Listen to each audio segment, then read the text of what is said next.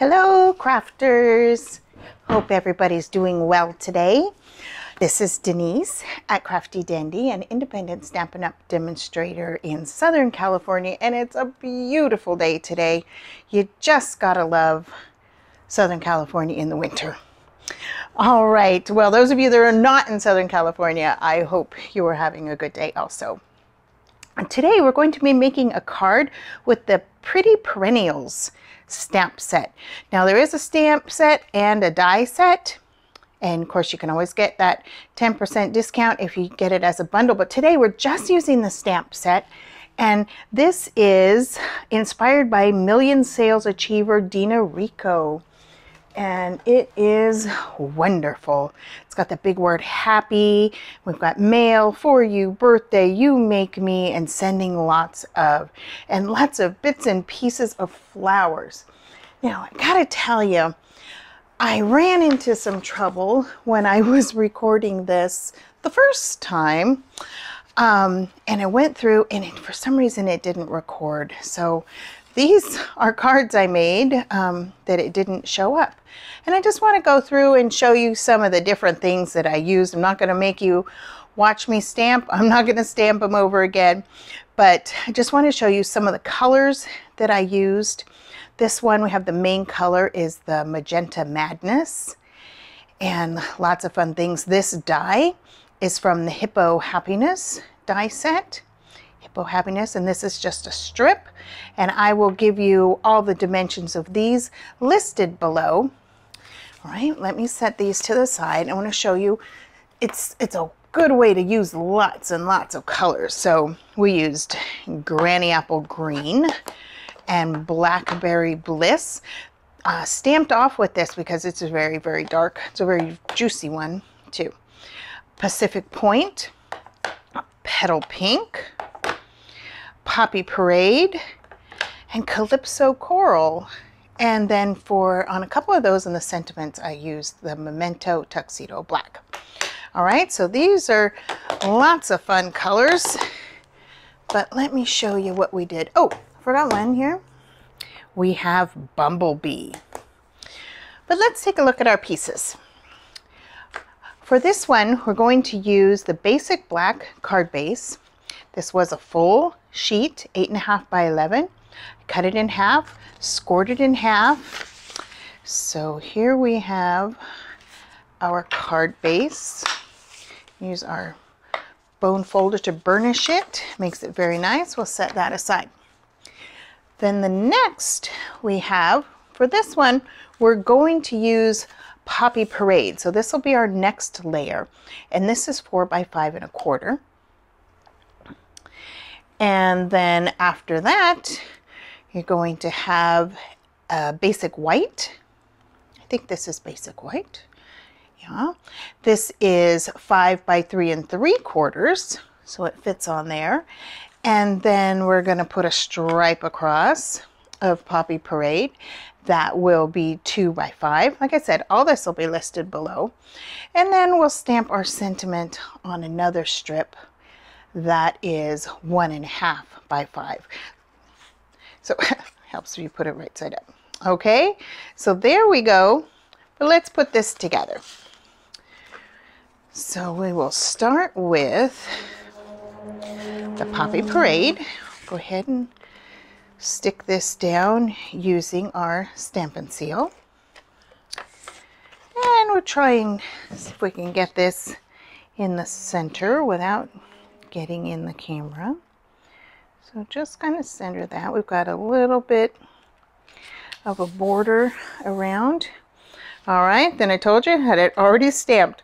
So let's look at what we have here. We have the Poppy Parade, and then we did the center in Memento Tuxedo Black.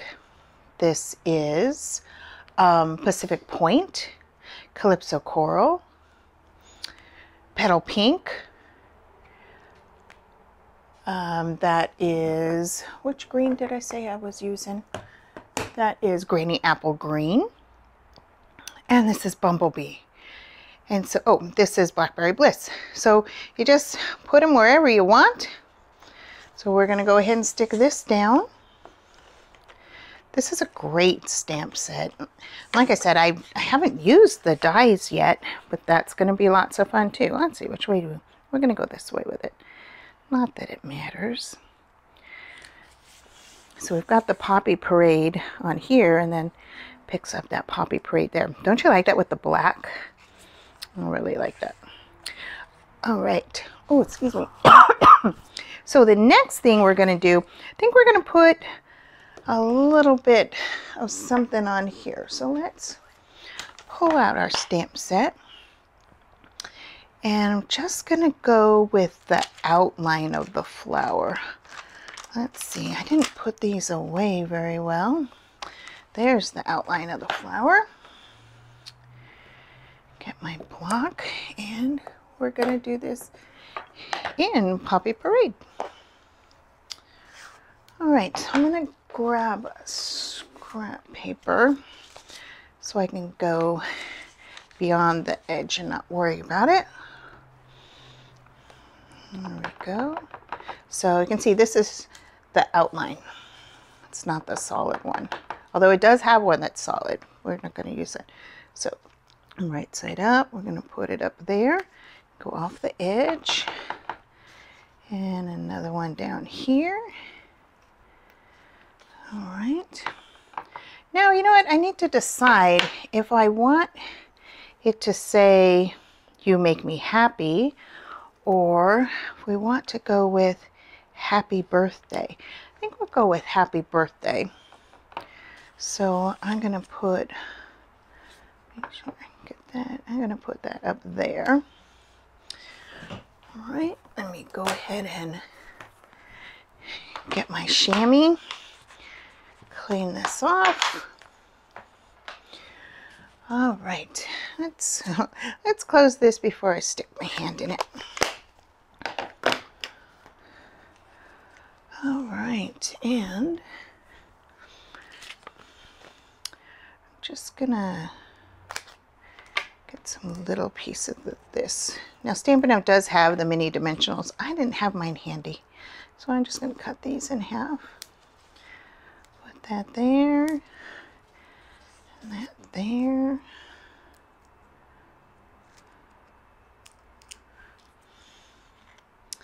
And this is just a little scrap paper. I'm going to put it right over that. Happy Birthday. Now we're going to put this on here.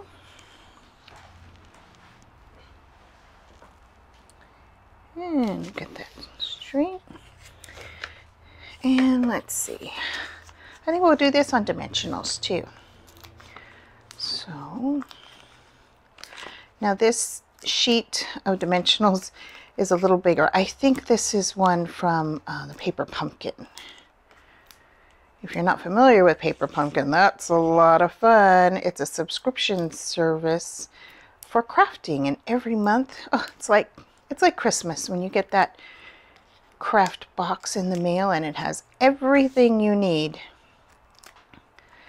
I will link that information below.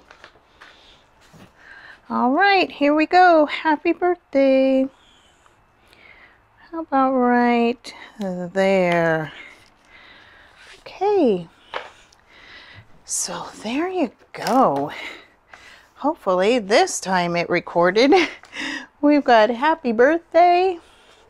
Oh, this one looks very similar. Happy birthday. And more happy birthday, and another happy birthday, and a "You make me happy." Ooh, so many cards. All right, well, my crafty friends, I hope you have a wonderful day, and we'll see you next time. Bye.